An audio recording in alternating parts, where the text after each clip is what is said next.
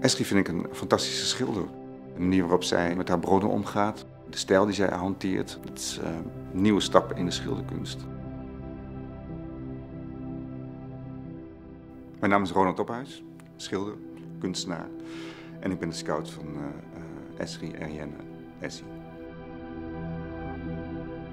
I'm a collector or a hoarder. Like, I like to collect a lot of images that remind me of my own family photos, because I was born in London, but my background, my family are from Nigeria. And, you know, that's how both my grandparents died before I could remember them.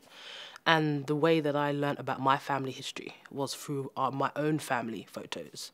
And then it was always me kind of creating stories and characters with my own family members that I never got to meet. So then I just always carried that on. And yeah, now I'm an artist. I get to kind of use that kind of same play and use more wider images. And before I used to use like lots of images that were in the popular mainstream culture. Like I painted the Kennedys, I painted, you know, images that people knew. But I think in the last couple of years I've been really interested in kind of private histories. Kind of people that were behind the scenes, kind of, you know, that nobody knew. The work that I'm making for the Prix de Rome is kind of like a dream exhibition. I mean, that's how I kind of thought about it when I got asked, you know, to put in a proposal. It's like, you know, I was thinking, what would I really love to do in the white walls of the Stedelijk? And I have all of these images, instamatic images from Kodak and Polaroids that I've been collecting since 2016 of people from the African diaspora. It's like a whole plethora of images.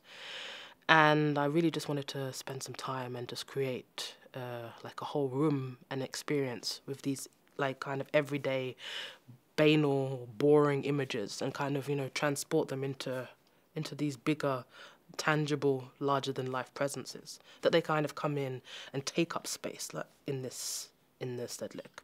That people will kind of have to come in and kind of, you know, wonder or kind of figure out what is going on.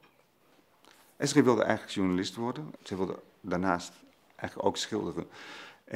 Maar haar journalistieke verlangen heeft zij nooit achter zich gelaten. Dus dat verwerkt zij nu nog steeds in haar schilderkunst. Dus als een journalist doet zij onderzoek. En dan vooral onderzoek naar beeldmateriaal.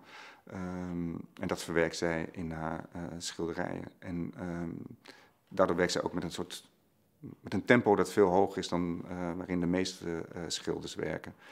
Ze is meestal klaar binnen een week, waardoor ze ook heel veel verschillende bronnen snel kan aanboren, snel kan behandelen, kan verwerken tot schilderijen. Well, I always think of the painting as every painting that I make as a front cover of like a magazine or a newspaper. I'm always thinking, okay, what is going to go on, what information is going to be there to kind of, for the viewer to kind of come in and kind of, you know, have a part of the story or be able to understand it or decipher it.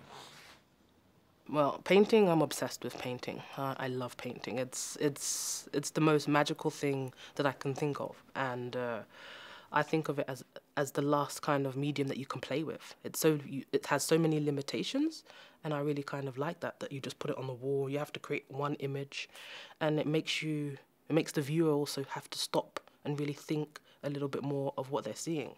There's no instruction in how to look at it, and that's what I really like about it the most, because then anything is possible.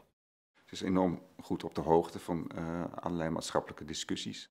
Dus zij weet documentair materiaal wat eigenlijk bijna niet gebruikt wordt voor de schilderkunst om te zetten in schilderkunst. En ze maakt een hele mooie vertaalslag van die bronnen die eigenlijk vrij anoniem zijn, vooral de laatste paar jaar, naar een fantastische schilderkunst.